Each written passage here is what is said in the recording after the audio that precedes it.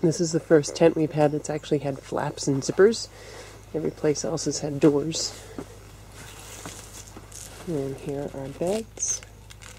They do a nice job with the mosquito netting here. They has weights on the bottom so it hangs to the floor. It's not tucked in. And a little desk there. We don't get a lot of daylight. I'm assuming it's for the rainy season that they have flaps. And I'll show you we have a little wardrobe back there. We can hang stuff in shelves.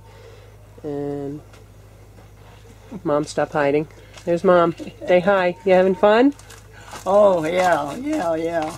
What did we see this morning? A leopard on a chase. Another leopard. Fantastic. And there's the doorway to my favorite room, the bathroom.